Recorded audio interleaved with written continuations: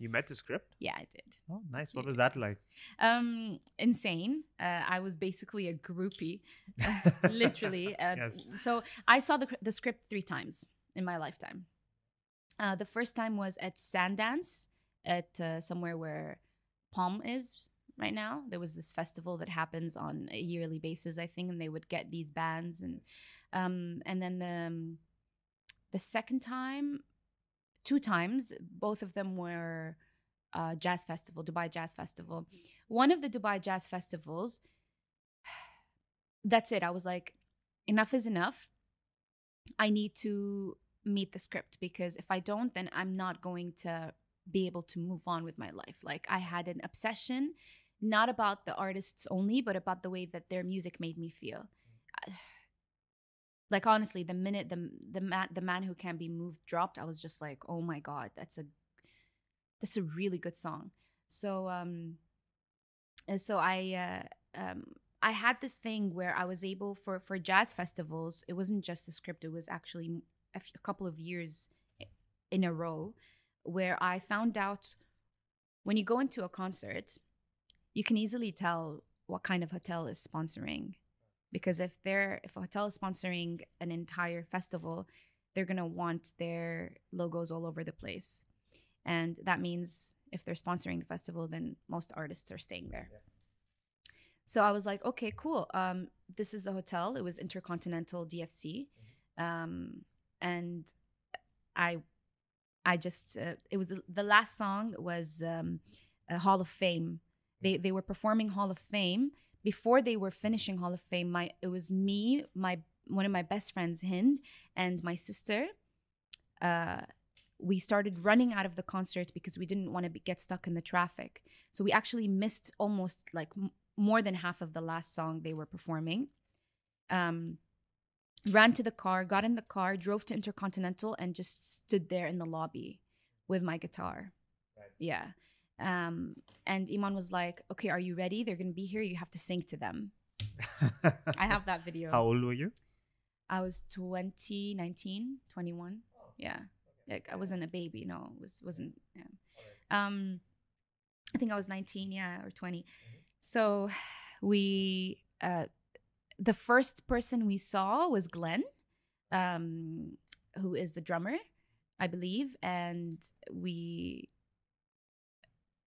I saw him and I was like, oh my God, hey, can you please sign my guitar? And he signed it.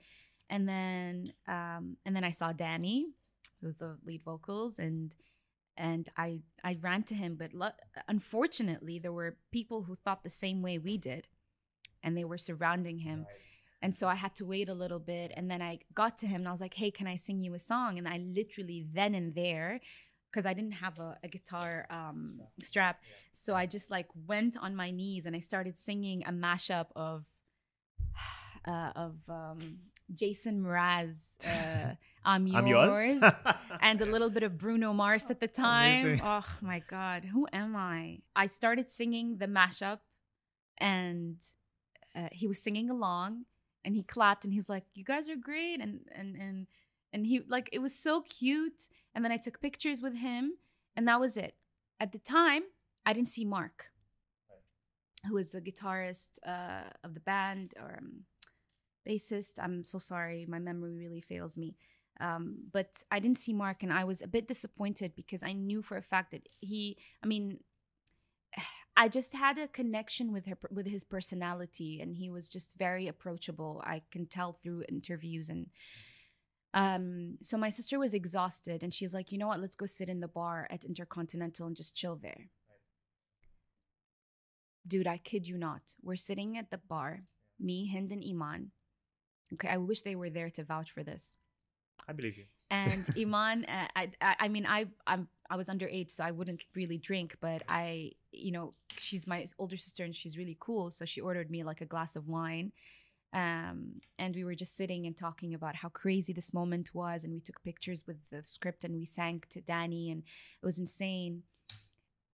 While we were sitting, or no, actually, before we went into the bar, we walked into the bar and we saw Mark standing there having a drink with some friends. And I'm like, oh my God, it's Mark, Iman, it's Mark. So he took my guitar I approached him. I was like, hey, I was so shy. He took my guitar, he signed it, and then he actually like looked at the guitar and he started saying, oh, this is a cool one, you know, can I strum a few tunes? And I'm like, sure, you know, and then we took a group picture with him. And then uh, my sister being like the mature old one, and she kind of can vibe things out. She just nudged me. She's like, let's leave them alone because they're probably really tired from the concert. I'm like, okay. That's when we sat on the table in the bar away from them, and we got our drinks and whatever.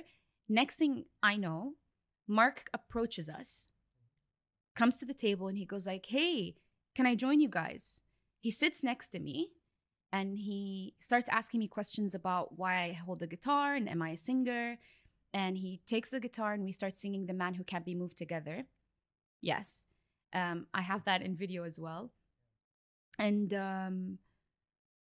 then 15 minutes later, obviously Mark is Danny's friend and band member and basically like everything. So Danny walks into the bar. He sees Mark sitting with us.